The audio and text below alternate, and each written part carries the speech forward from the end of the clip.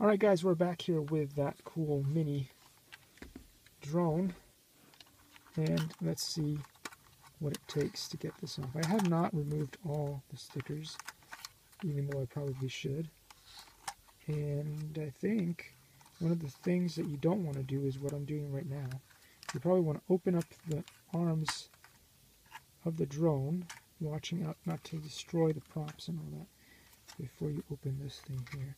And I did not remove the stickers. Why did I do that?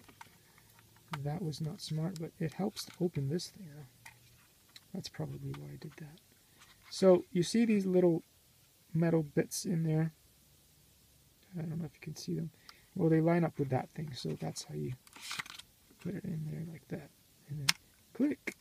And you need to hear click, or this battery could fly off while the thing is flying, and you don't want that.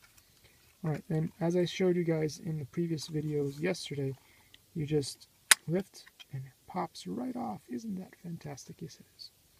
Yes, it is fantastic. Alright, okay. Let's put the receiver, the remote back here. Put the drone down. Don't break the drone. Can't guarantee. Whoa, camera. Technical difficulties, as they call them. Okay, destroying the car, destroying the drone, destroying everything. And that's why you shouldn't copy what I do, guys. That's why. Okay, here we go. Should be back in business, unless I do something else that's ridiculous. Okay. Yeah. So connect to the aircraft. I guess we'll probably have to turn on the remote. Like so. Yep. And turn on the... I don't know how to do this. I've never done this before.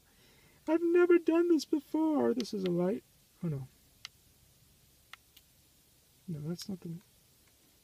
That just tells you how much battery's in there. Okay. So I think it's this one here. And then something came to life. I probably should put it on a surface before I do this and connect it. So actually, you know what? We're going to go outside because I think this is as far as we can go in the car with all this good stuff. And yeah, thanks for watching, guys. Thanks for watching. Let's try to be safe.